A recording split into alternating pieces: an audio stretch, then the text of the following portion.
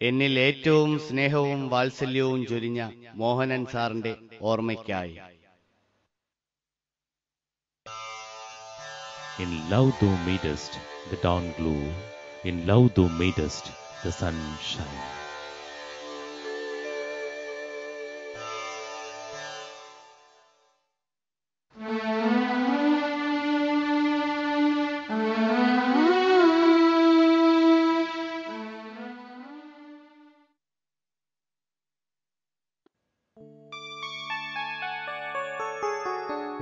ആ മഴ ഇപ്പോഴും പെയ്യുന്നുണ്ട്.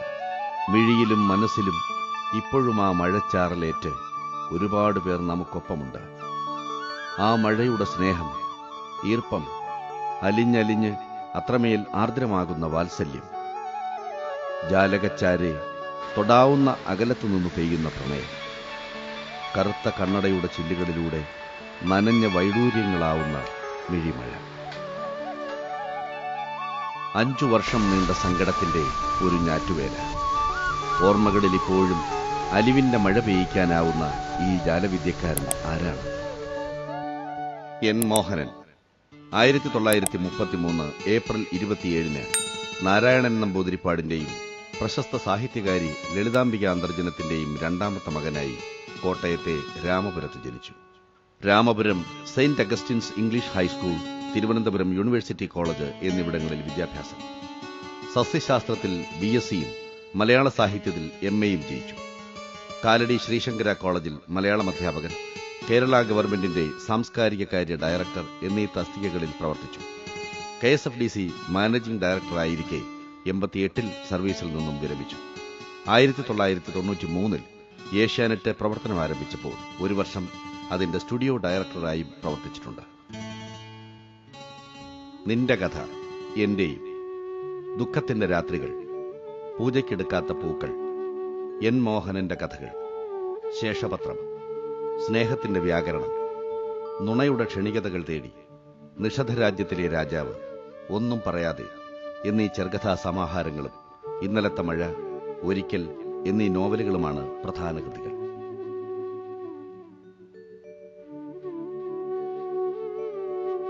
Nalappadan award, Padmarajan award, state bank of ഇന്ത്യയുടെ സാഹിത്യ ബഹുമതി, മികച്ച ടെലിവിഷൻ കഥയ്ക്കുള്ള സംസ്ഥാന ഗവൺമെന്റിന്റെ അവാർഡ്, അബുദാബി മലയാളി സമാജം അവാർഡ്, നോവലിനുള്ള കേരള സാഹിത്യ അക്കാദമിയുടെ പുരസ്കാരം എന്നിവ ലഭിച്ചിട്ടുണ്ട്. മോഹനന്റെ ആദ്യ കഥാസമാഹാരം നിന്റെ കഥ എന്റെയും 1957 പ്രസിദ്ധീകരിച്ചു. രണ്ടാമത്തെ കഥാസമാഹാരം ദുഃഖത്തിന്റെ രാത്രികൾ 60-ലും, മൂന്നാമത്തേത് പൂജയ്ക്കെടുക്കാത്ത പൂക്കൾ 65-ലും പുറത്തിറങ്ങി. പിന്നെ നീണ്ട ഒരു ഇടവേളയ്ക്ക് ശേഷം 1989 എൻ മോഹനന്റെ കഥകൾ എന്ന സമാഹാരം പുറത്തിറങ്ങുന്നത്. 89 മുതൽ 99 വരെയുള്ള 10 വർഷം മോഹനൻ വീണ്ടും കഥാരചനയിൽ സജീവമായി. ഒരുപക്ഷേ മലയാള കഥാസാഹിത്യ രംഗത്തു നിന്നും ഏറ്റവും കൂടുതൽ കഥകൾ ടെലിവിഷനിലേക്ക് മൊഴിമാറ്റം നടത്തിയിട്ടുള്ളത് എൻ മോഹനന്റെ കഥകളായിരിക്കാം. അദ്ദേഹത്തിന്റെ ഏകദേശം 30ഓളം കഥകൾ ടെലിഫിലിമുകളായും TV സീരിയലുകളായും ആവിഷ്കരിക്കപ്പെട്ടിട്ടുണ്ട്. ഇവയിൽ മിക്ക സൃഷ്ടികൾക്കും സർക്കാർ അവാർഡുകളും അതുപോലെ മറ്റ് പുരസ്കാരങ്ങളും ലഭിച്ചിട്ടുണ്ട്. ദൂരദർശൻ സംപ്രേഷണം ചെയ്ത പെരുവഴിയിലെ കരിയിലകളും കൈരളി TV സംപ്രേഷണം ചെയ്ത അവസ്ഥാന്തരങ്ങൾ എന്ന പരമ്പരയും ഏറെ പ്രേക്ഷക ശ്രദ്ധ പിടിച്ചുപറ്റിയവയാണ്. യാഗം, പുലർവെട്ടം, പൂജയ്ക്കെടുക്കാത്ത പൂക്കൾ, കൊച്ചു കൊച്ചു മോഹങ്ങൾ എന്നീ സിനിമകളുടെ കഥകളും എൻ മോഹനന്റേതാണ്.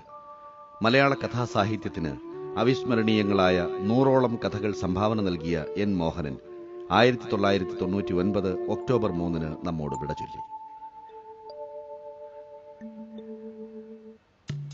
നിർവികാരമായ ഈ അക്ഷരങ്ങളിലും അക്കങ്ങളിലും ഒതുക്കാവുന്നതാണോ എൻ മോഹനൻ എന്ന നന്മയുടെ വൃക്ഷത്തിന്റെ ജീവിതരേഖ? ഏകലോചനം എന്ന അഭിനയവിദ്യയിലെന്ന പോലെ മുഖത്തിന്റെ, ജീവിതത്തിന്റെ, മനസ്സിന്റെ ഒരു പകുതിയിൽ ചിരിയും മറുപകുതിയിൽ അഗാധമായ വ്യസനവും കാണിച്ച ഒരാളിലൂടെയുള്ള യാത്രയാണിത്. ഇന്നലെ പെയ്തു തുടങ്ങി ഇന്നും തോരാതെ പെയ്യുന്ന ആ മഴയിലേക്ക്. ആരായിരുന്നു അഥവാ എന്തായിരുന്നു എൻ മോഹനൻ?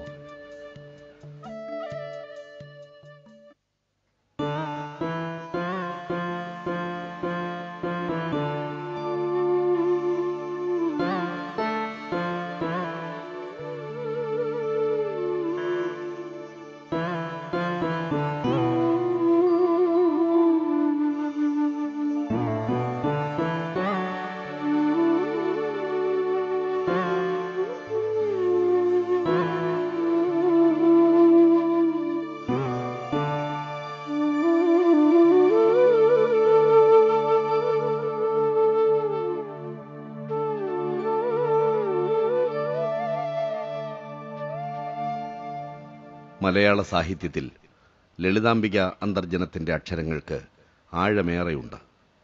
കാരണം മധ്യ തിരുവിതാംകൂറിലെ മാറ്റത്തിൻ്റെ കാറ്റേൽക്കാത്ത ഒരു നമ്പൂതിരി ഇല്ലത്തുനിന്ന് സ്വസമുദായത്തിലെ സാമൂഹിക തിന്മകൾക്കെതിരെ അവർ തൂലിക ചലിപ്പിച്ചപ്പോൾ അതൊരു കൊടുങ്കാറ്റായി മാറി.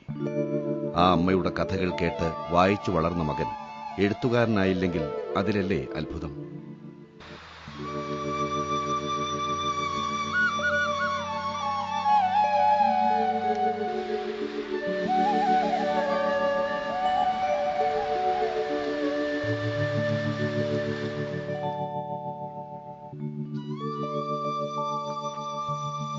ഇത് തെങ്കുന്നത്ത് മഠം എന്ന ഇല്ലം. കൊട്ടാരക്കരയ്ക്കടുത്ത് കോട്ടവട്ടത്തുള്ള ലളിതാംബിക അന്തർജനത്തിന്റെ വീടാണ്. ഇവിടെയാണ് 8 വയസ്സുവരെ മോഹനൻ വളർന്നത്. തീണ്ടലും തൊടിയിലും ആ വീട്ടിൽ സജീവമായിരുന്നു. ഐത്തം എന്ന വാക്കിന്റെ അർത്ഥവും അർത്ഥരാഹിത്യവും മോഹനൻ എന്ന ബാലന്റെ മനസ്സിൽ പുകയുന്നുണ്ടായിരുന്നു. കാനനത്തിൽ ഒഴിഞ്ഞൊരു മൂലയിൽ താനെ തന്നെ വളർന്നവളാണു ഞാൻ.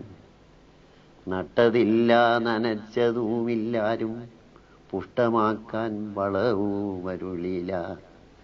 ഊരിലെയായി വിടർന്നു വന്നപ്പോഴും പൂവിലുത്കണ്ഠയാരും നടിച്ചില്ല.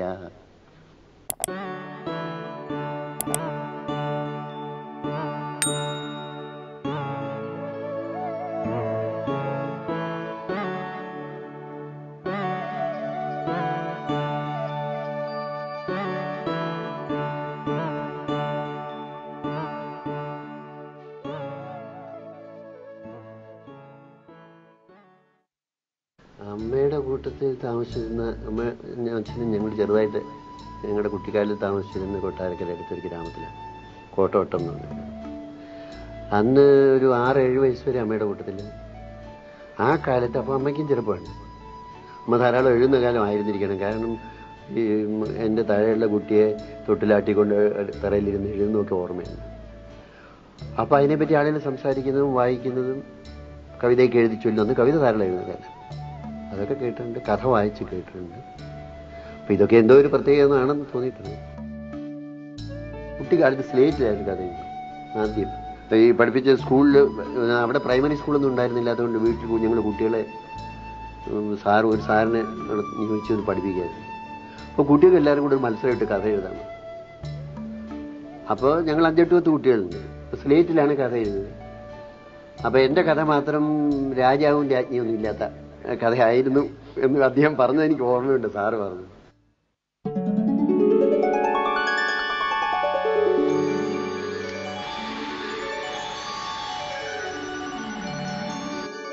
ശ്രീ എൻ മോഹനുമായി എനിക്കുള്ള ബന്ധം 1955-57 ഞാൻ യൂണിവേഴ്സിറ്റി കോളേജിൽ BA പഠിക്കുന്ന കാലത്ത് തുടങ്ങിയതാണ്. ഞാൻ BA വിദ്യാർത്ഥിയായിരുന്നു. അന്ന് അദ്ദേഹം അവിടെ MA പഠിക്കുകയാണ്. ഞങ്ങളുടെ തിരഞ്ഞെടുക്കപ്പെട്ട സ്പീക്കറായിരുന്നു അന്ന് അദ്ദേഹം. അതുപോലെ തന്നെ അന്നത്തെ സ്പീക്കർ എന്ന് പറഞ്ഞാൽ ഇന്ന് ചെയർമാൻ എന്ന് പറയുന്ന പോസ്റ്റാണ്.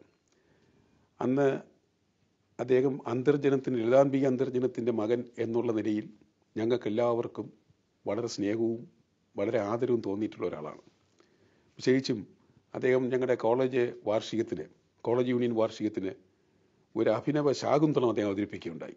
കാളിദാസൻ്റെ ശാകുന്തള കഥ അന്നത്തെ കോളേജിലെ അന്തരീക്ഷവുമായി ചേർത്ത് അവിടെയുള്ള കുട്ടികളെ കഥാപാത്രമാക്കി അവതരിപ്പിച്ച ഒരു സംഭവമായിരുന്നത്.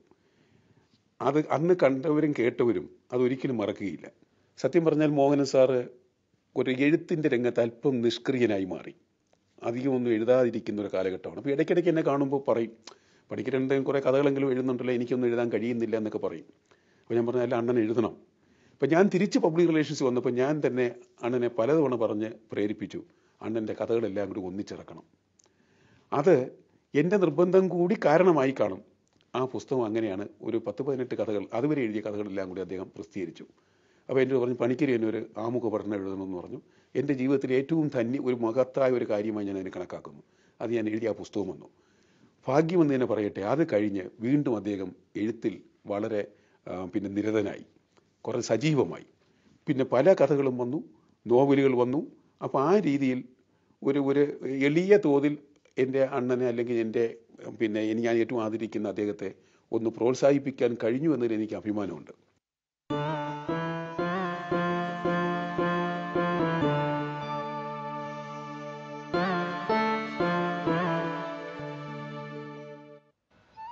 എട്ട് വയസ്സോടെ മോഹനൻ രാമപുരത്തെത്തി. അച്ഛൻ നാരായണൻ നമ്പൂതിരിയുടെ ഇല്ലത്ത്. മോഹനന്റെ വാക്കുകളിൽ തന്നെ പറയുകയാണെങ്കിൽ, രാമപുരം എനിക്കൊരു ബാല്യകാല സഖിയെ പോലെയാണ്. എന്റെ മാതാപിതാക്കൾക്ക് പിറന്ന 8 കുട്ടികളിൽ ഞാൻ മാത്രമാണ് രാമപുരത്ത് ജനിച്ചത്. രാമപുരത്ത് പിറന്നെങ്കിലും 8 വയസ്സുവരെ വളർന്നത് അമ്മയുടെ നാടായ കൊട്ടാരക്കരയ്ക്കടുത്തുള്ള കോട്ടവട്ടത്തായിരുന്നു. യഥാർത്ഥത്തിൽ 8 മുതൽ 14 വയസ്സുവരെയുള്ള പ്രായത്തിൽ ഹൈസ്കൂൾ വിദ്യാഭ്യാസ കാലത്ത് മാത്രമേ ഞാൻ രാമപുരത്ത് താമസിച്ചിട്ടുള്ളൂ. പിന്നെ കോളേജ് വിദ്യാഭ്യാസം സംബന്ധിച്ചും ജോലിയുമായി ബന്ധപ്പെട്ടും ഞാൻ രാമപുരത്തിന് വെളിയിലായിരുന്നു. എന്നാലും സ്വഭാവത്തിന്റെയും അഭിരുചികളുടെയും രൂപീകരണ സമയത്തായിരുന്നു രാമപുരത്തെ എന്റെ വാസം എന്നതിനാലാവാം എനിക്കെന്നും രാമപുരത്തെയാണിഷ്ടം.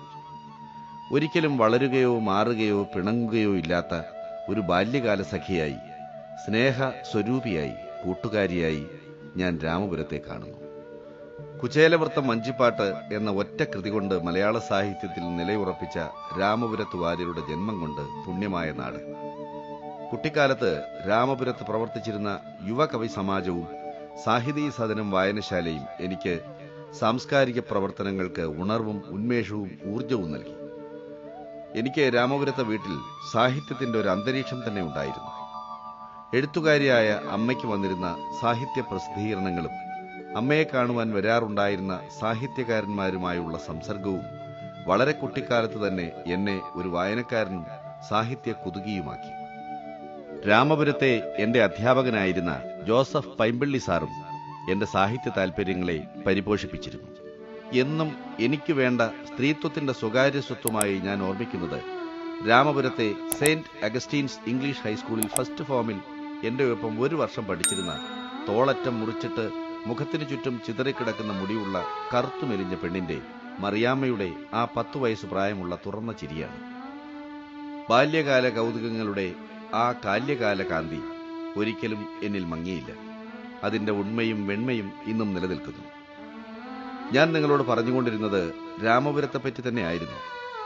അതോ ഏതോ ഒരു കൊച്ചു കറമ്പിപ്പെണ്ണിന്റെ കുലുങ്ങിച്ചിരിയെപ്പറ്റിയോ? അതോ മൗനസാന്ദ്രമായ പ്രണയപരാഗമായി സ്വയം പരിവർത്തനം ചെയ്ത പത്മരാഗപ്രഭയെപ്പറ്റിയോ? അല്ലെങ്കിൽ ഇതെല്ലാം ഒന്നു തന്നെയല്ലേ?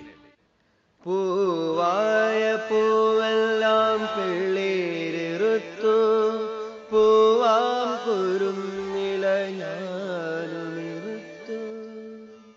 അതെ, ഒരുപാട് വളർന്നിട്ടും മോഹനന്റെ മനസ്സിൽ രാമപുരം മായാത്ത സ്വപ്നമായി ഉണ്ടായിരുന്നു.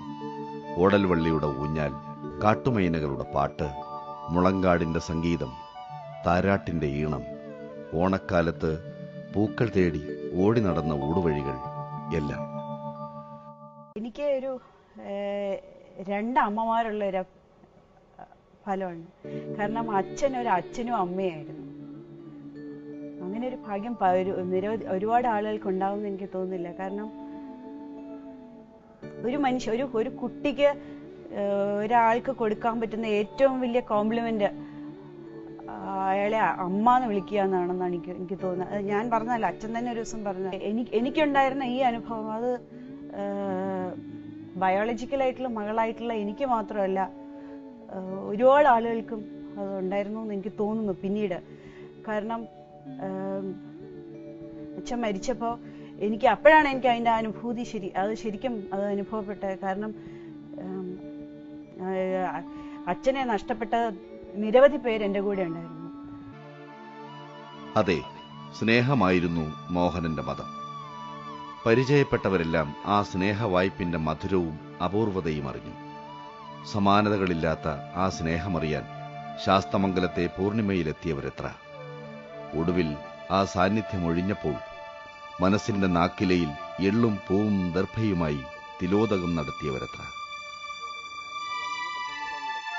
സാധാരണ ഒരു 10-20-25 ചെറുപ്പക്കാരായിട്ടുള്ള പയ്യന്മാർ എന്തെങ്കിലും പ്രശ്നമായിട്ട് വന്നാൽ പ്രത്യേകിച്ച് എഴുതുക, കലയെ സംബന്ധിച്ച് എന്തെങ്കിലും ആയിട്ട് വന്നാൽ പിന്നെ അവരുടെ പ്രശ്നങ്ങളെ തീർത്തിട്ടേ ഉള്ളൂ പിന്നൊരു മനസ്സിനൊരു സമാധാനം.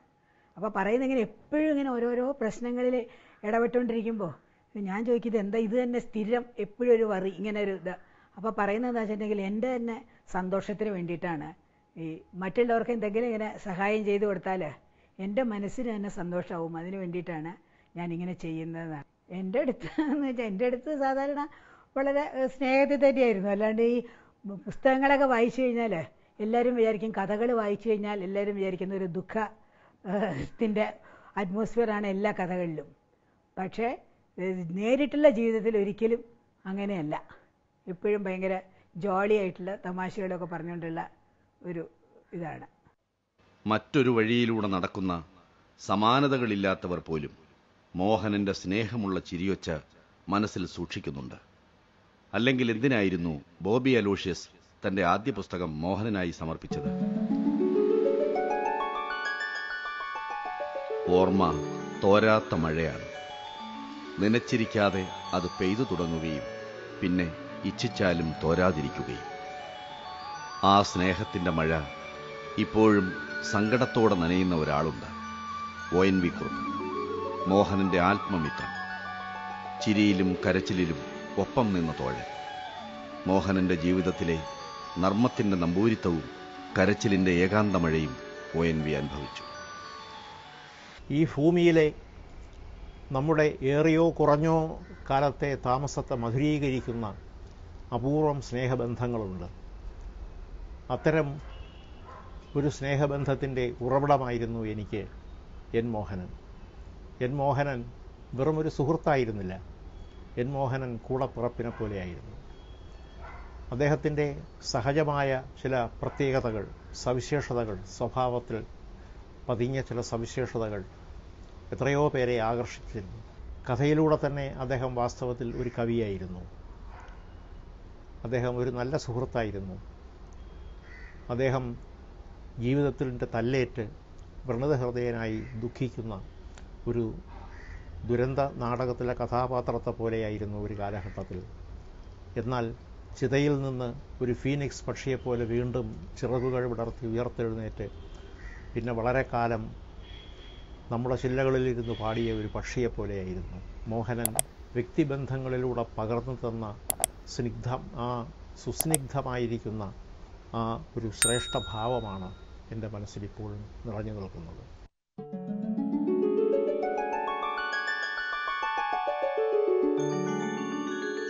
കഷ്ടരാത്രികൾ ഓഹരിയായി തീർന്ന, വ്യർത്ഥമാസങ്ങൾ അവകാശമായി തീർന്ന പ്രിയ സ്നേഹിതനെക്കുറിച്ച് MT വാസുദേവൻ നായർ. എൻ്റെ മനസ്സിൽ മോഹനൻ എന്ന് പറഞ്ഞാൽ ഒരു വളരെ ദീപ്തമായ സ്മരണയാണ്. ആ വേർപാടിനെ പറ്റി ആലോചിക്കുമ്പോൾ അതൊരു തീവ്രമായ ദുഃഖമാണ്. ലളിതാംബിക അന്തർജനത്തിൻ്റെ മകൻ എന്നുള്ള നിലയ്ക്ക് ലളിതാംബികയുടെ ഒരു വലിയ, ഞാൻ അവരെ അമ്മയെപ്പോലെ സ്നേഹിച്ച എഴുത്തുകാരി എന്നുള്ളതിലേക്ക് വളരെ ബഹുമാനിച്ച, അപ്പോൾ അവരുടെ മകനാണ് കഥ എഴുതി തുടങ്ങുന്നു. കഥയൊക്കെ കണ്ടിട്ടുണ്ട്. ഞങ്ങൾ പിന്നെ പരിചയപ്പെട്ട് കഴിഞ്ഞപ്പോൾ ഞങ്ങൾ വളരെ വളരെ അടുത്ത സുഹൃത്തുക്കളായി. അപ്പോൾ മോഹനൻ വല്ലപ്പോഴേ കഥ എഴുതിയിരുന്നുള്ളൂ. മോഹൻ്റെ ഒരു സവിശേഷത എന്താണെന്ന് വെച്ചാൽ വളരെ തീവ്രമായ ദുഃഖമുള്ള കഥകളൊക്കെ എഴുതുമ്പോൾ ഞങ്ങൾ നേരെ കാണുമ്പോൾ മോഹനൻ ധാരാളം തമാശകൾ പറയും. എൻ്റെ അസ്വാസ്ഥ്യങ്ങളെ മറികടക്കാൻ വേണ്ടിയിട്ട് തമാശകൾ പറയും, ചിരിപ്പിക്കും. അതൊരു വലിയ സവിശേഷതയായിരുന്നു. ഒരു ഘട്ടം കഴിഞ്ഞപ്പോൾ മോഹനൻ ഉദ്യോഗത്തിൽ പല പല പദവികളും ഏറ്റെടുക്കേണ്ടി വന്നപ്പോൾ എഴുത്ത് നിർത്തി. എനിക്കതിൽ വലിയ വിഷമമുണ്ടായിരുന്നു. പലപ്പോഴും അങ്ങനെ എഴുത്ത് ഒരു ഘട്ടത്തിൽ നിർത്തിക്കഴിഞ്ഞാൽ പിന്നീട് അവിടെ നിന്ന് തുടങ്ങാൻ പലർക്കും പ്രയാസം. അപ്പോൾ ഉള്ളിലെന്നും ഒരു സർഗാത്മകതയുടെ ഒരു കുടം തീയ് സൂക്ഷിച്ചു വെച്ചിരുന്ന എഴുത്തുകാരനാണ് മോഹൻ. അതുകൊണ്ടാണ് ഉദ്യോഗത്തിൽ നിന്നൊക്കെ വിരമിച്ചു കഴിഞ്ഞപ്പോൾ വീണ്ടും പെട്ടെന്ന് എഴുതാൻ തുടങ്ങിയത്. അതും നന്നായിട്ട് എഴുതാൻ തുടങ്ങിയത്. പിന്നെ കഥകളെഴുതി, നോവലെഴുതി. അപ്പോൾ ഞങ്ങൾ തമ്മിൽ ഒരേ പ്രായക്കാരാണ്. പക്ഷേ ഇടയ്ക്ക് തമാശയ്ക്ക് എന്നേക്കാളൊരു 4-5 മാസത്തിൻ്റെ മൂപ്പുണ്ട് മോഹൻ. അപ്പം എടാ ചേട്ടാന്ന് വിളിക്കന്നെ എന്നൊക്കെ പറയാറുണ്ട്. അപ്പോൾ മോഹൻ്റെ ചരമം എന്ന് പറഞ്ഞാൽ എന്നെ സംബന്ധിച്ചിടത്തോളം ഒരു അടുത്ത സ്നേഹിതൻ്റെ മരണം മാത്രമല്ല, എൻ്റെ കുടുംബത്തിലൊരംഗം, എൻ്റെ ഒരു സ്വന്തം സഹോദരൻ നഷ്ടപ്പെട്ട ഒരു ദുഃഖമാണ് എനിക്ക് ഇന്നാലോചിക്കുമ്പോഴും തോന്നുന്നു. അതുകൊണ്ടാണ് ഞാൻ പറഞ്ഞത്, മോൻ്റെ ആ ഓർമ്മ, ചിരിക്കുന്ന മുഖം ഒക്കെ എൻ്റെ മനസ്സിലുണ്ട്. എൻ്റെ ജീവിതത്തിൻ്റെ ഒരു ഭാഗം എന്നെനിക്ക് വിശേഷിപ്പിക്കാവുന്ന കുറച്ചാളുകളെ, അതിലൊരാളായിരുന്നു എൻ മോഹൻ.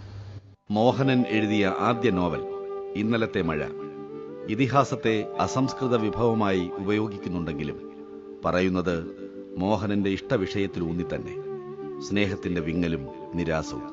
കഥയെഴുത്ത് മോഹനന് ലാഘവത്തോടെയുള്ള വിനോദമായിരുന്നില്ല, തീവ്ര അനുഭവമായിരുന്നു.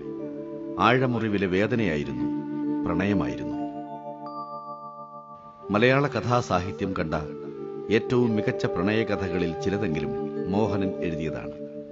ഗാഠമായ അനുരാഗം, നിരാസത്തിന്റെയും തിരസ്കാരത്തിന്റെയും തിരിഞ്ഞു നടത്തത്തിന്റെയും ഉത്കടമായ വേദന എന്നിവയെല്ലാം മോഹനന്റെ കഥകളിലുണ്ട്. കാരണം മോഹനൻ ഏതർത്ഥത്തിലും അനന്യനായ പ്രണയിയായിരുന്നു, സ്നേഹിച്ചു തീരാത്ത കാമുകനായിരുന്നു.